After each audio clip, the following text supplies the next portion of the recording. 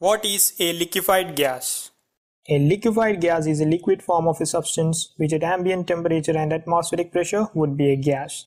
Most liquefied gases are hydrocarbons, making it the world's primary energy source.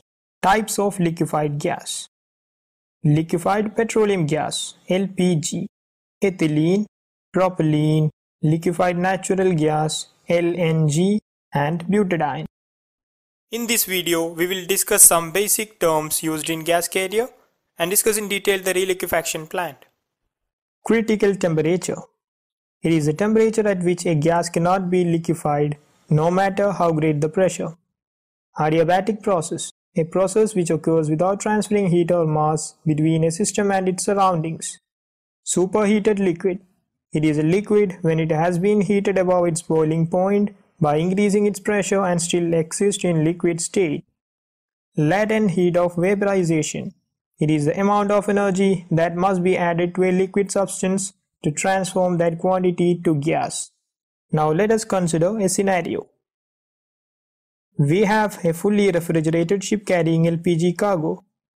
While the tanks on a LPG carrier are designed to stay cool, they cannot provide perfect insulation against warming. Heat slowly affects the tank, which causes the LPG to evaporate and produce boil-off gas. With boil-off gas, the larger volume of gas will increase the tank pressure. Thus, the need for reliquefaction arises. So, we need a reliquefaction plant for cool down the cargo tanks and associated pipelines before loading.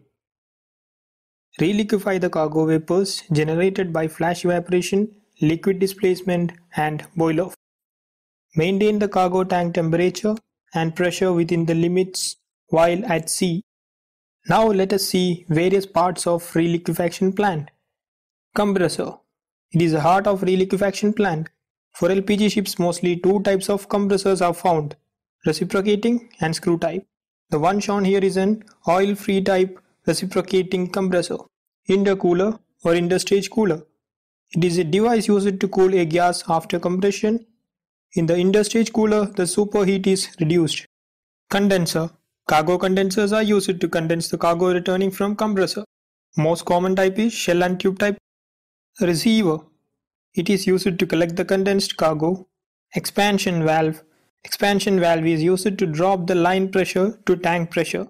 The drop in pressure also causes cooling. Let us see the working now. For the purpose of understanding, let us color code the boil-off as blue and condensate as pink.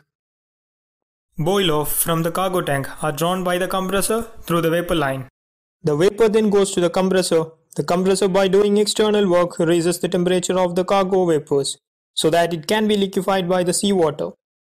At the end of first stage compressor, the discharge temperature and pressure increases. The vapor from the first stage discharge is taken into the intercooler. The intercooler is used to keep the temperature of the compressed gas within the tolerable range for the desired pressure and improves the efficiency of the plant. Cargo vapors after first stage compression goes into intercooler. Thus pressure inside intercooler is close to first stage discharge pressure. The temperature of vapor is reduced from superheated to saturation temperature in the intercooler. From the intercooler, the vapor is returned to the second stage compression. In the second stage compression, the pressure and temperature increases again. After second stage compression, superheated cargo vapors are lead to condenser. The vapors are cooled by seawater flowing in tubes. Superheat and latent heat of vaporization is extracted in the condenser, therefore liquefying the vapor at condenser pressure, that is close to compressor second stage pressure. From the condenser, liquid is passed on to the receiver. Liquid collected in the receiver is at high pressure. From here, majority of liquid from receiver passes through to the intercooler. Since liquid in receiver is at higher pressure, and when it is injected to the intercooler at low pressure, close to first stage discharge pressure, causes a drop in temperature inside the intercooler. From the intercooler, the liquid passes to expansion valve.